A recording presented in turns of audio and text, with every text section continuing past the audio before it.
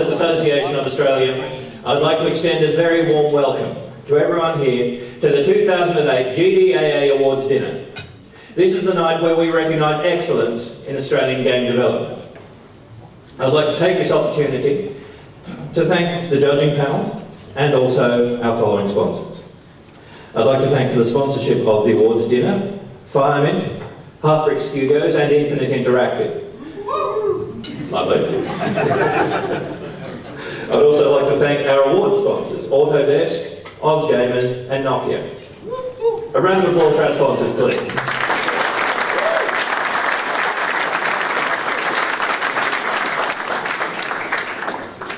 I'd now like to bring to the stage the Chief Executive Officer of Tantalus Media and the President of the Game Developers Association of Australia, Mr. Tom Crago.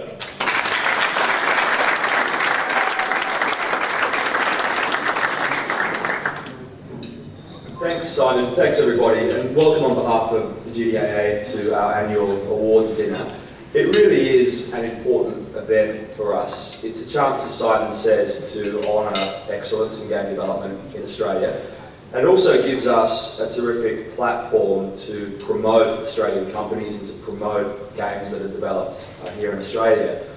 I think we all know that it's very common to read online in magazines and in the media generally, people saying that they're surprised that certain games were developed in Australia. They assume that a game that they're playing and enjoying was made in North America or in Europe or Japan. And as we know, it's very often the case that these very high-profile games, these successful games, these very good games are made here in Australia.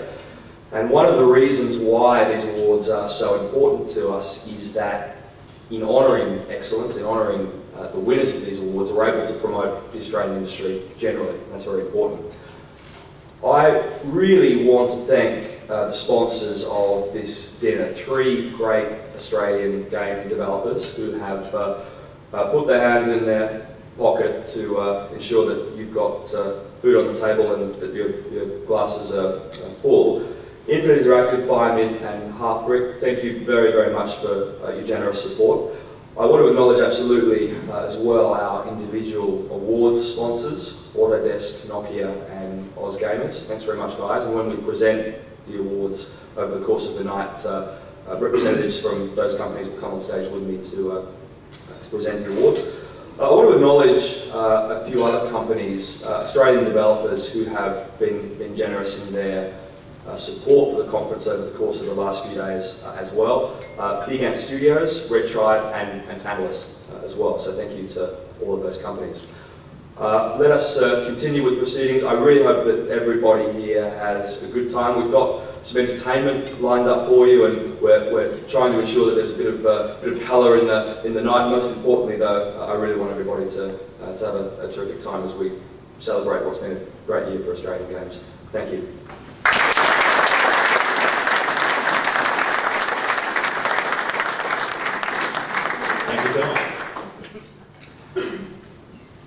We're going to kick off tonight's awards ceremony. Excuse me. We're going to kick off tonight's awards ceremony with the award for the best unsigned game indie category. I'm sure you'll agree that the level of the standard quality shown by this year's entrants has been nothing short of exceptional.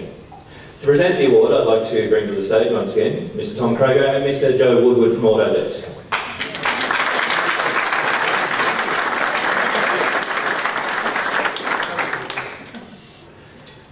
The nominees for the Best Unsigned Game Indie, or the finalists, I should say, for the Best Unsigned Game Indie of 2008 are Zompocalypse, Paul Greasley and Wes Clark,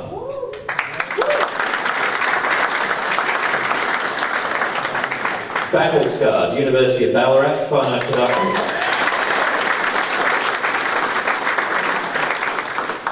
Debug, Quantum College, Brisbane Fighter Creative Team.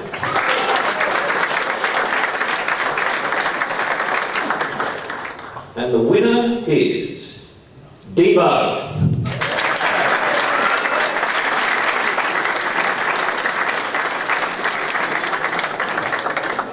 Come on, don't be shy.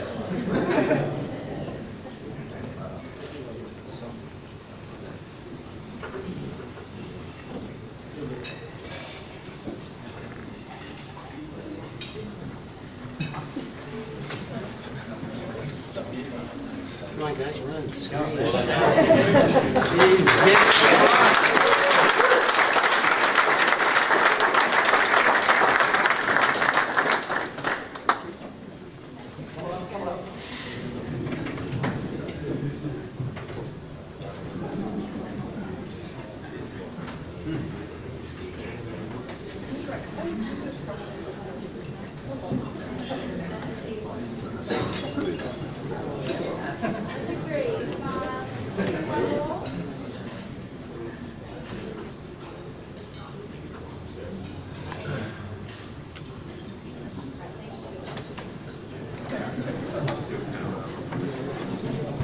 Thank you, everyone from the GDAA and everyone for putting everything on tonight, and Mike and we were very thankful to even get our package down to Melbourne just to get into the competition.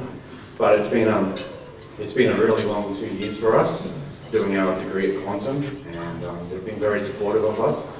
I'd really like to thank Steve Britton, our animation lecturer, Dr. Ricky Old for guiding us in project management. Also Greg Quincy for staying back late, helping the guys with programming, and Luke McMillan, our games design lecturer at Quantum. They've all been very supportive. The guys here have worked really long hours. I don't think we've slept. We've probably slept around about 10 hours each in the last 3 days just to make this game something enjoyable. And the big thing is we really love the industry. We're as young as it gets, and we're just impressed with all our big brothers and sisters out there who are in the games industry producing games already. And we really thank you for all your support and your words of encouragement, and I guess not overshadowing us. You really just picked us up. So thank you for everyone we spoke to today and yesterday as well.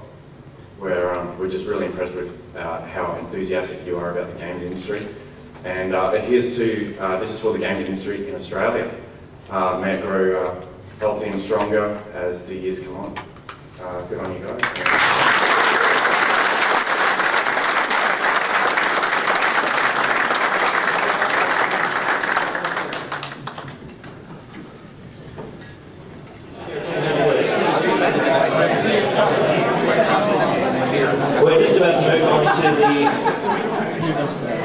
Just about to move on to the next group of awards presentations. And in order to help me out with this, I'd like to bring to the stage once more Mr. Tom Crager and Mr. Dan Scott from Nokia.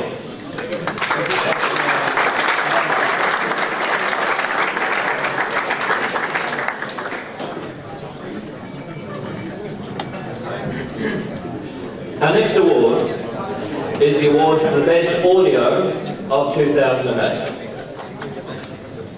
Our nominees are De Blob from Blue Tongue and Zoo Hospital from Taurus Games. And the winner is De Blob from Blue Tongue.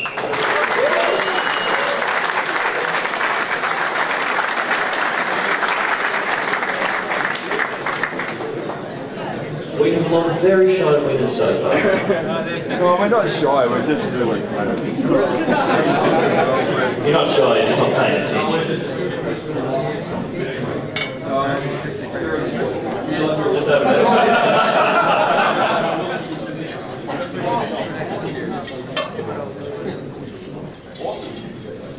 Well, look, we have to, I think, we want to thank everyone who contributed to the sound of the blog, and particularly the band members, fantastic Melbourne Funk Orchestra, and John Guscott, our audio designer. He's an awesome guy. He's not here tonight, but thanks everyone. We really appreciate it. Thank you.